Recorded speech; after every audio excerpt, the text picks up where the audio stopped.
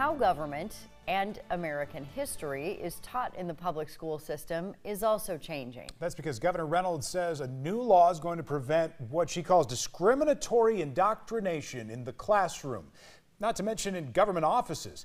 So-called divisive concepts now cannot be taught. Those are defined several ways, including teaching that Iowa is fundamentally racist or sexist, or teaching that an individual is inherently racist or oppressive. Republicans say this will not outlaw diversity training altogether. However, a mother we talked to in Johnston worries it will stifle conversations about race and history. Basically, going to shut it down before it can get started. If you're already knowing that you need diversity and inclusion, but then you come and say, well, hey, you can't talk about this and you can't talk about that, how do you have a real conversation?